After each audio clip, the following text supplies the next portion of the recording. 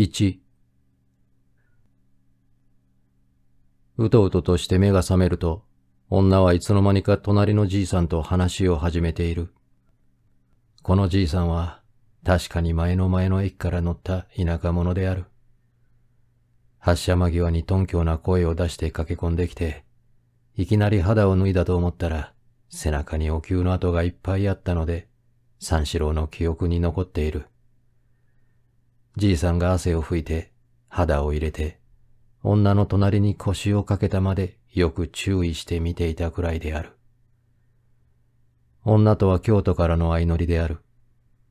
乗った時から三四郎の目についた。第一色が黒い。三四郎は九州から山陽線に移って、だんだん京、大阪へ近づいてくるうちに、女の色が次第に白くなるので、いつの間にか故郷を遠のくような哀れを感じていた。それでこの女が車室に入ってきたときは、なんとなく異性の味方を得た心持ちがした。この女の色は実際九州色であった。三綿のおみつさんと同じ色である。国を立つ間際までは、おみつさんはうるさい女であった。そばを離れるのが大いにありがたかった。けれども、こうしてみると、おみつさんのようなのも決して悪くはない。ただ顔立ちから言うと、この女の方がよほど上等である。口に締まりがある。目がはっきりしている。額がおみつさんのようにだだっ広くない。なんとなくいい心持ちに出来上がっている。それで、三四郎は5分に一度ぐらいは目を上げて、女の方を見ていた。時々は女と自分の目が行き当たることもあった。じいさんが女の隣へ腰をかけた時などは、最も注意して、できるだけ長い間、女の様子を見ていた。その時女はにこりと笑って、さあおかけ、と言って、じいさんに席を譲っていた。それからしばらくして、三四郎は眠くなって寝てしまったのである。その寝ている間に、女とじいさんは懇義になって話を始めたものと見える。目を開けた三四郎は、黙って二人の話を聞いていた。女はこんなことを言う。子供のおもちゃは、やっぱり広島より京都の方が安くっていいものがある。京都でちょっと用があって降りたついでに、高薬師のそばでおもちゃを買ってきた。久しぶりで国へ帰って子供に会うのは嬉しい。しかし夫の仕送りが途切れて、仕方なしに親の里へ帰るのだから心配だ。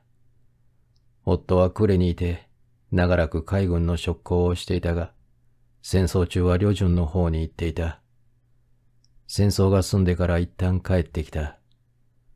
間もなくあっちの方が金が儲かると言って、また大連へ出稼ぎに行った。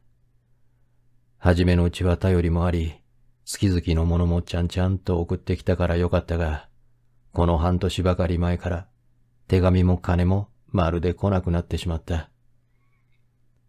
不実なたちではないから大丈夫だけれども、いつまでも遊んで食べているわけにはいかないので、安否のわかるまでは仕方がないから、里へ帰って待っているつもりだ。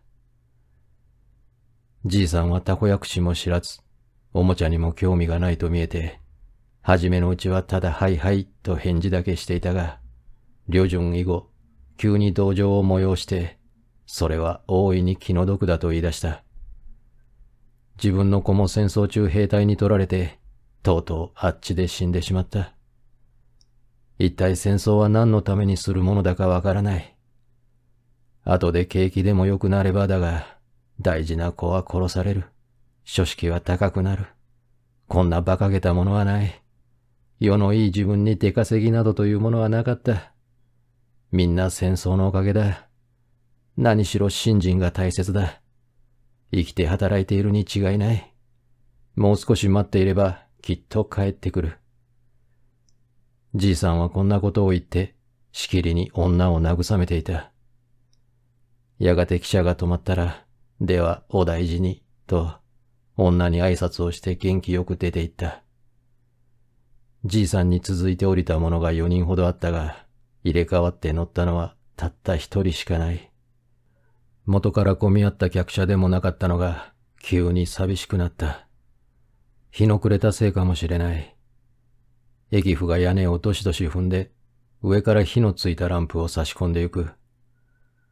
三四郎は思い出したように前のステーションで買った弁当を食い出した。車が動き出して2分も経ったろうと思う頃、例の女はスーッと立って三四郎の横を通り越して車室の外へ出て行った。この時女の帯の色が初めて三四郎の目に入った。三四郎は鮎の煮浸しの頭をくわえたまま女の後ろ姿を見送っていた。便所に行ったんだなと思いながらしきりに食っている。女はやがて帰ってきた。今度は正面が見えた。三四郎の弁当はもうしまいがけである。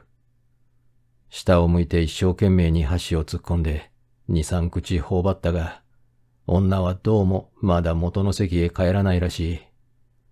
もしやと思ってひょいと目を上げてみると、やっぱり正面に立っていた。しかし三四郎が目を上げると同時に女は動き出した。ただ三四郎の横を通って自分の座へ帰るべきところをすぐと前へ来て体を横へ向けて窓から首を出して静かに外を眺め出した。風が強く当たって瓶がふわふわするところが三四郎の目に入った。この時三四郎は空になった弁当の檻を力いっぱいに窓から放り出した。女の窓と三四郎の窓は一軒置きの隣であった。風に逆らって投げた檻の蓋が白く舞い戻ったように見えたとき、三四郎はとんだことをしたのかと気がついて、ふと女の顔を見た。顔はあいにく列車の外に出ていた。けれども、女は静かに首を引っ込めて、さらさのハンケチで額のところを丁寧に拭き始めた。三四郎はともかくも謝る方が安全だと考えた。ごめんなさい。と言った。女は、いいえ、と答えた。まだ顔を拭いている。三四郎は仕方なしに黙ってしまった。女も黙ってしまった。そうしてまた首を窓から出した。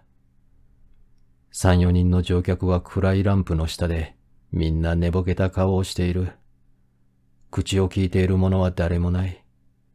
汽車だけが凄まじい音を立ててゆく。三四郎は目を眠った。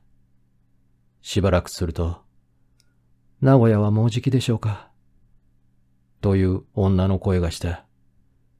見るといつの間にか向き直って及び腰になって顔を三四郎のそばまで持ってきている。三四郎は驚いた。そうですね。と言ったが、初めて東京へ行くんだから一向要領を得ない。この分では遅れますでしょうか。遅れるでしょう。あんたも名古屋へお降りで？ああ、降ります。この汽車は名古屋止まりであった。会話はすこぶる平凡であった。ただ女が三四郎の筋向こうに腰をかけたばかりである。それで、しばらくの間はまた汽車の音だけになってしまう。次の駅で汽車が止まったとき、女はようやく三四郎に名古屋へ着いたら迷惑でも宿屋へ案内してくれと言い出した。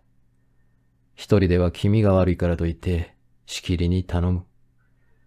三四郎ももっともだと思った。けれども、そう快く引き受ける気にもならなかった。何しろ知らない女なんだから、すこぶる躊躇したにはしたが、断然断る勇気も出なかったので、まあ、いい加減な生返事をしていた。そのうち汽車は名古屋へ着いた。大きな氷は新橋まで預けてあるから心配はない。三四郎は手頃なズックのカバンと傘だけ持って改札場を出た。頭には高等学校の夏帽をかぶっている。しかし卒業した印に気性だけはもぎ取ってしまった。昼間見るとそこだけ色が新しい。後ろから女がついてくる。三四郎はこの帽子に対して少々決まりが悪かった。けれどもついてくるのだから仕方がない。女の方ではこの帽子を無論ただの汚い帽子と思っている。9時半に着くべき汽車が40分ほど遅れたのだからもう10時は回っている。けれども暑い自分だから街はまだ宵の口のように賑やかだ。宿屋も目の前に2、3軒ある。ただ三四郎にはちと立派すぎるように思われた。そこで電気灯のついている3階造りの前を済まして通り越してぶらぶら歩いていった。無論不安内の土地だからどこへ出るかわからない。ただ暗い方へ行った。女は何とも言わずについてくる。すると比較的寂しい横丁の角から2軒目に御宿という看板が見えた。これは三四郎にも女にも相応な汚い看板であった。三四郎はちょっと振り返って一口女にどうですと相談したが、女は結構だと言うんで思い切ってずっと入った。上がり口で2人連れではないと断るはずのところを、いらっしゃい、どうぞお上がり、ご案内、梅の4番、などとのべつに喋られたので、やむを得ず無言のまま、2人とも梅の4番へ通されてしまった。下女が茶を持ってくる間、2人はぼんやり向かい合って座っていた。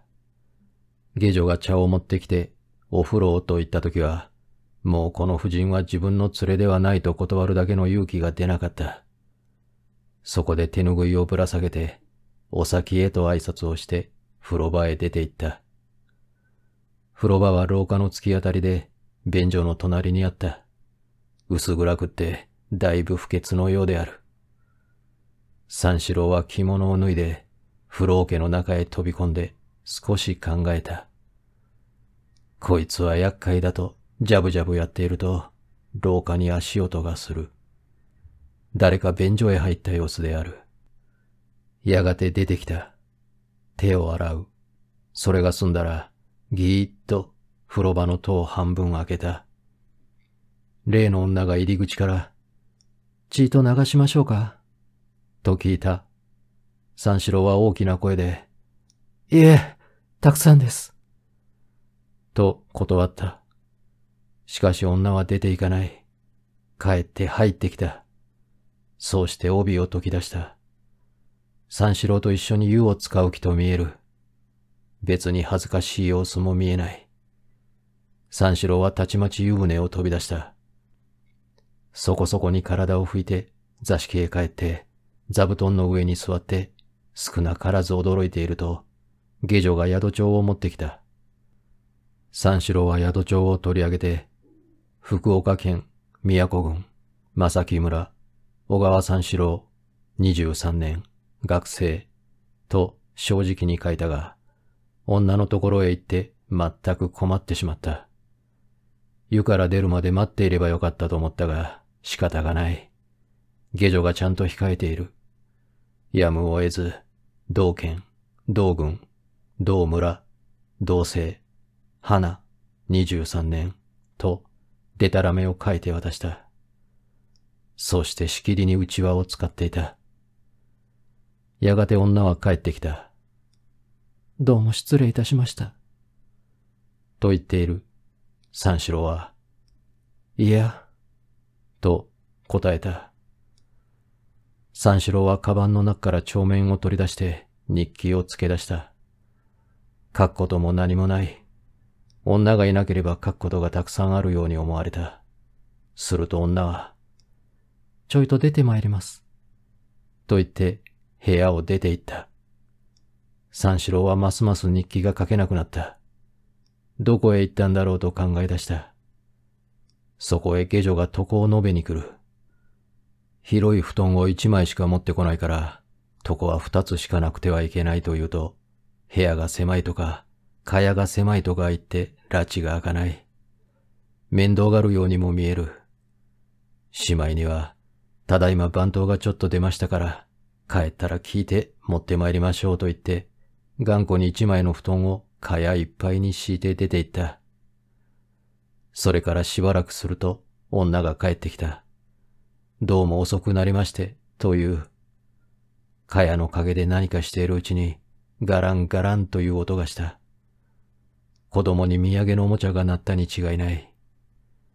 女はやがて風呂敷包みを元の通りに結んだと見える。蚊帳の向こうで、お先へ、という声がした。三四郎はただ、はぁ、と答えたままで、敷居に尻を乗せて、うちわを使っていた。いっそこのままで夜を明かしてしまおうかとも思った。けれども蚊がブンブン来る。外ではとてもしのぎきれない。三四郎はついと立って、カバンの中からキャラコのシャツとズボン下を出して、それを素肌へつけて、その上から紺のへこ帯を締めた。それからタオルを二筋持ったまま、蚊帳の中へ入った。女は布団の向こうの隅で、まだうちわを動かしている。失礼ですが、私は肝症で、人の布団に寝るのが嫌だから、少し飲みよけの工夫をやるから、ごめんなさい。三四郎はこんなことを言って、あらかじめ敷いてあるシートの余っている端を、女の寝ている方へ向けてぐるぐる巻き出した。そうして布団の真ん中に、白い長い仕切りをこしらえた。女は向こうへ寝返りを打った。三四郎はタオルを広げて、これを自分の両分に二枚続きに長く敷いて、その上に細長く寝た。その晩は三四郎の手も足も、この幅の狭いタオルの外には一寸も出なかった。女は一言も口を聞かなかった。女も壁を向いたままじっとして動かなかった。夜はようよう明けた。顔を洗って膳に向かったとき、女はにこりと笑って、ゆうべは飲みは出ませんでしたかと聞いた。三四郎は、ええ、ありがとう。おかげさまで。というようなことを真面目に答えながら、下を向いて、おちょくのぶどう豆をしきりにつっつき出した。勘定をして宿を出て、ステーションへ着いたとき、女は初めて、関西線で四日市の方へ行くのだということを三四郎に話した。三四郎の汽車は間もなく来た。時間の都合で女は少し待ち合わせることとなった。改札場の際まで送ってきた女は、いろいろご厄介になりまして。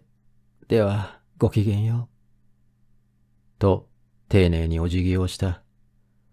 三四郎はカバンと傘を片手に持ったまま、空いた手で例の古帽子を取って、ただ一言、さよなら、と言った。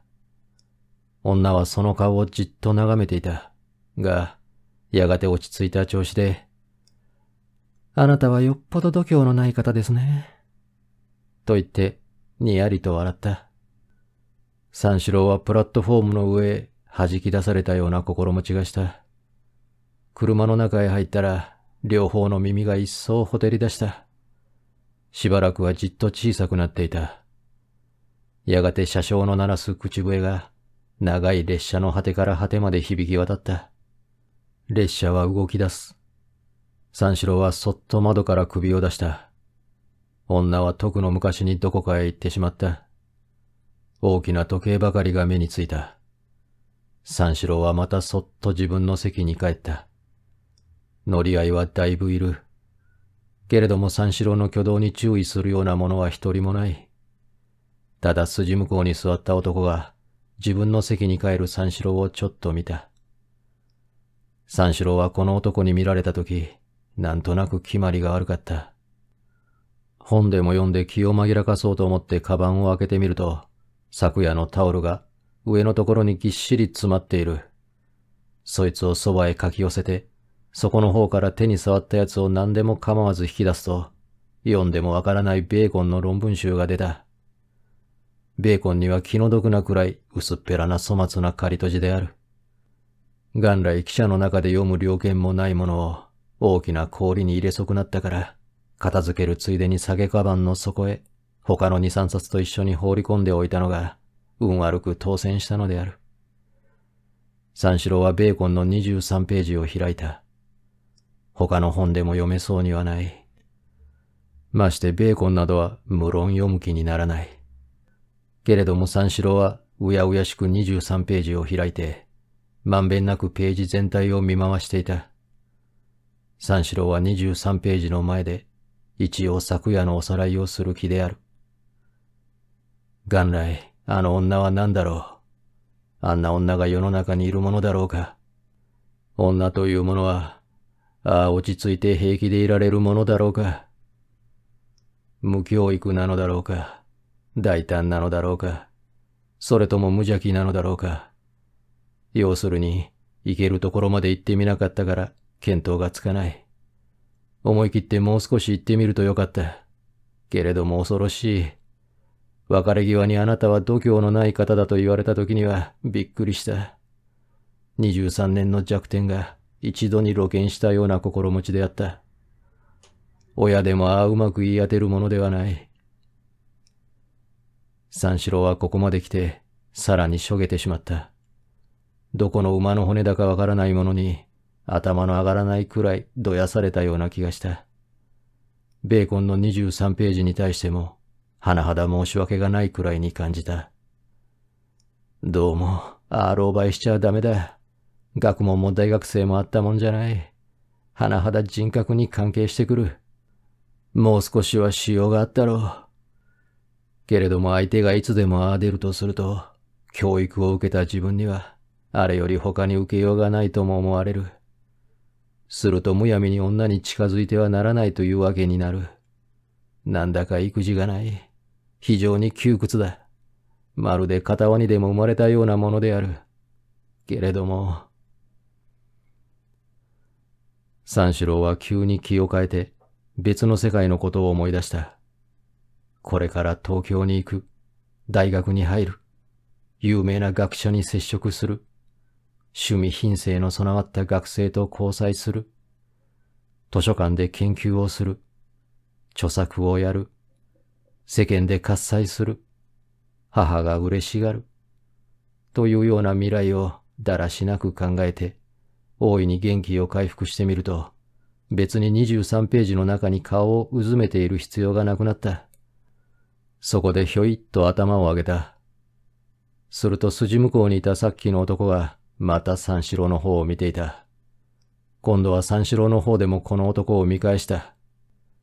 髭を濃く生やしている、面長の痩せぎすの、どことなく神主じみた男であった。ただ鼻筋がまっすぐに通っているところだけが西洋らしい。学校教育を受けつつある三四郎は、こんな男を見るときっと教師にしてしまう。男は白地のかすりの下に、丁重に白い襦袢を重ねて、紺旅を履いていた。この服装から押して、三四郎は先方を中学校の教師と鑑定した。大きな未来を抱えている自分から見ると、なんだかくだらなく感じられる。男はもう40だろう。これより先、もう発展しそうにもない。男はしきりにタバコをふかしている。長い煙を鼻の穴から吹き出して、腕組みをしたところは大変悠長に見える。そうかと思うと、むやみに便所かなんかに立つときにうんと伸びをすることがある。さも退屈そうである。隣に乗り合わした人が新聞の読み柄をそばに置くのに借りてみる気も出さない。三四郎はおのずから妙になってベーコンの論文集を伏せてしまった。他の小説でも出して本気に読んでみようかとも考えたが、面倒だからやめにした。それよりは前にいる人の新聞を借りたくなった。あいにく前の人はぐうぐう寝ている。三四郎は手を伸ばして新聞に手をかけながら、わざと、お空きですかと、髭のある男に聞いた。男は平気な顔で、空いているでしょう、お読みなさい。と言った。新聞を手に取った三四郎の方は、かえって平気でなかった。開けてみると、新聞には別に見るほどのことも載っていない。1、2分で通読してしまった。律儀に畳んで元の場所へ返しながら、ちょっと会釈すると、向こうでも軽く挨拶をして、君は高等学校の生徒ですかと聞いた。三四郎は、かぶっている古帽子の気性の跡が、この男の目に映ったのを嬉しく感じた。ええ、と答えた。東京のと聞き返したとき、初めて。いえ、熊本です。しかし、と言ったなり、黙ってしまった。大学生だと言いたかったけれども、言うほどの必要がないからと思って遠慮した。相手も、ああ、そう、と言ったなり、タバコをふかしている。なぜ熊本の生徒が今頃東京へ行くんだとも何とも聞いてくれない。熊本の生徒には興味がないらしい。この時三四郎の前に寝ていた男が、なるほど、と言った。それでいて確かに寝ている。独り言でも何でもない。髭のある人は三四郎を見てニヤニヤと笑った。三四郎はそれを塩に、あなたはどちらへと聞いた。東京、とゆっくり言ったきりである。なんだか中学校の先生らしくなくなってきた。けれども三等へ乗っているくらいだから、大したものでないことは明らかである。三四郎はそれで談話を切り上げた。髭のある男は腕組みをしたまま、時々下駄の前歯で拍子を取って床を鳴らしたりしている。よほど退屈に見える。しかしこの男の退屈は話したがらない退屈である。汽車が豊橋へ着いたとき、寝ていた男がむっくり起きて目をこすりながら降りていった。よくあんなに都合よく目を覚ますことができるものだと思った。ことによると、寝ぼけて停車場を間違えたんだろうと気遣いながら窓から眺めていると、決してそうでない。無事に改札場を通過して、正気の人間のように出て行った。三四郎は安心して席を向こう側へ移した。これで髭のある人と隣り合わせになった。髭のある人は入れ替わって窓から首を出して水蜜糖を買っている。やがて二人の間に果物を置いて、食べませんかと言った。三四郎は礼を言って一つ食べた。髭のある人は好きと見えてむやみに食べた。三四郎にももっと食べろという。三四郎はまた一つ食べた。二人が水蜜糖を食べているうちに、だいぶ親密になっていろいろな話を始めた。その男の説によると、桃は果物のうちで一番仙人めいている。なんだか馬鹿見たような味がする。第一種の格好が不器用だ。かつ穴だらけで大変面白く出来上がっているという。三四郎は初めて聞く説だが、ずいぶんつまらないことを言う人だと思った。次にその男がこんなことを言い出した。四季は果物が大変好きだった。かついくらでも食える男だった。ある時、大きな樽柿を16食ったことがある。それで何ともなかった。自分などはとても四季の真似はできない。三四郎は笑って聞いていた。けれども四季の話だけには興味があるような気がした。もう少し四季のことでも話そうかと思っていると、どうも好きなものには自然と手が出るものでね、仕方がない。豚などは手が出ない代わりに鼻が出る。豚をね、縛って動けないようにしておいて、その鼻の先へごちそうを並べておくと、動けないものだから鼻の先がだんだん伸びてくるそうだ。ごちそうに届くまで伸びるそうです。どうも一年ほど恐ろしいものはない。と言って、ニヤニヤ笑っている。真面目だか冗談だか、判然と区別しにくいような話し方である。まあ、お互いに豚でなくって幸せだ。そう欲しいものの方へむやみに鼻が伸びていったら、今頃は汽車にも乗れないくらい長くなって困るに違いない。三四郎は吹き出した。けれども相手は存外静かである。実際危ない。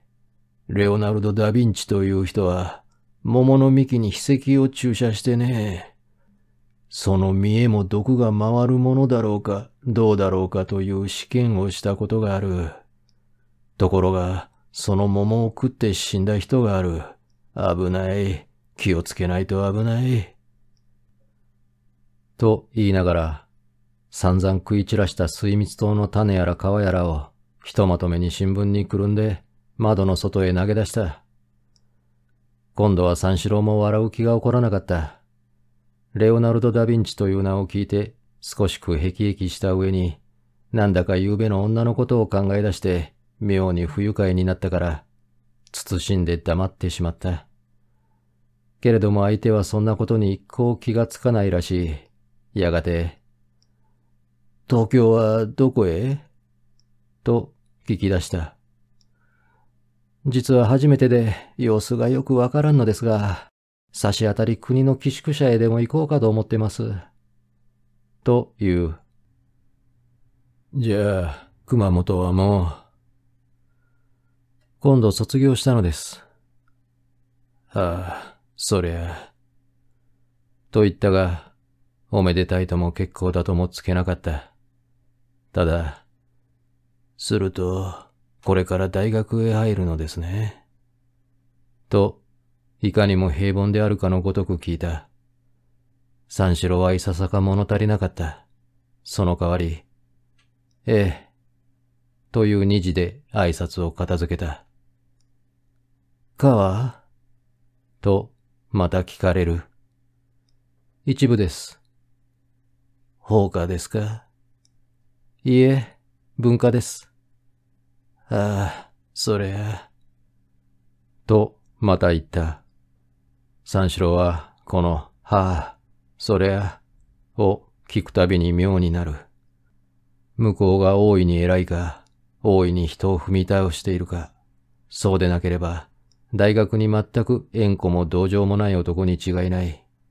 しかしそのうちのどっちだか見当がつかないので、この男に対する態度も極めて不明瞭であった。浜松で二人とも申し合わしたように弁当を送った。食ってしまっても汽車は容易に出ない。窓から見ると、西洋人が四五人、列車の前を行ったり来たりしている。そのうちの一組は夫婦と見えて、暑いのに手を組み合わしている。女は上下とも真っ白な着物で大変美しい。三四郎は生まれてから今日に至るまで西洋人というものを5、6人しか見たことがない。そのうちの2人は熊本の高等学校の教師で、その2人のうちの1人は運悪く背虫であった。女では宣教師を1人知っている。随分とんがった顔でキス、またはカマスに類していた。だから、こういう派手な綺麗な西洋人は珍しいばかりではない。すこぶる上等に見える。三四郎は一生懸命に見とれていた。これでは威張るのももっともだと思った。自分が西洋へ行って、こんな人の中に入ったら、定めし肩身の狭いことだろうとまで考えた。窓の前を通るとき、二人の話を熱心に聞いてみたが、ちっともわからない。熊本の教師とはまるで発音が違うようだった。ところへ例の男が首を後ろから出して、まだ出そうもないのですかね。